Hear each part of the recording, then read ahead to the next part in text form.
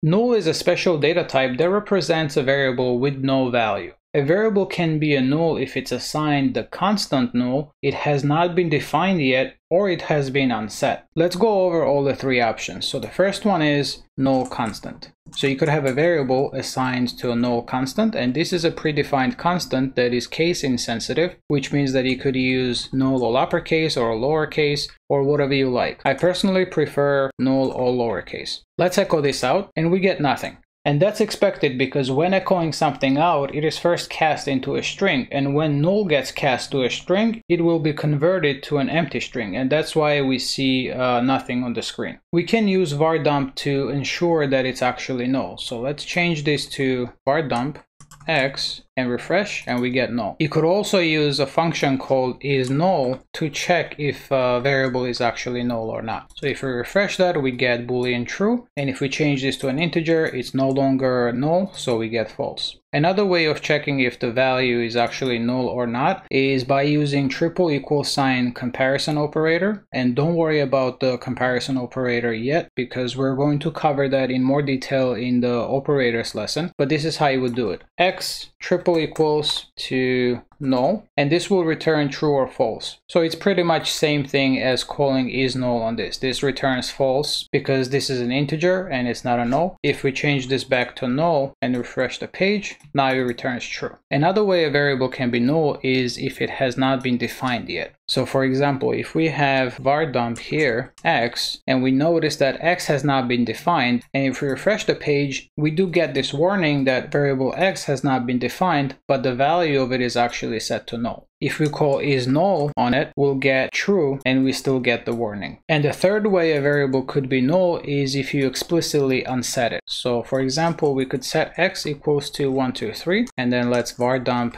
x, and this is an integer. And now we could call unset x, which essentially just destroys that variable. And then we could try to VarDump it right after. And as you notice in the IDE, we'll underline it again, letting you know that it's undefined. And if we refresh, we get the same warning and the value is still null. So let's talk about casting now. As far as the casting goes, as mentioned before, when null is cast to a string, it is converted to an empty string. So for example, if we have an x set to null and we do VarDump x, but we cast this to a string, this will equal to an empty string. And this is what happens when you're echoing out x. If we cast this to integer, x will be converted to 0 because null gets converted to 0. If we cast this to boolean, the null will be converted to false. And if we cast this to an array, it will be converted to an empty array. So is there a use case for null? Definitely there are a lot of use cases for null. For example, if you don't know a value of a variable, you could assign a default value of null, and then later within a control structure, you could assign the actual value to it. Also, there are more use cases like within classes and functions as return and argument types, but we'll talk about those in later lessons. This is it for this short video. In the next video, we're going to talk about arrays. So thank you for watching, and I'll see you on the next one.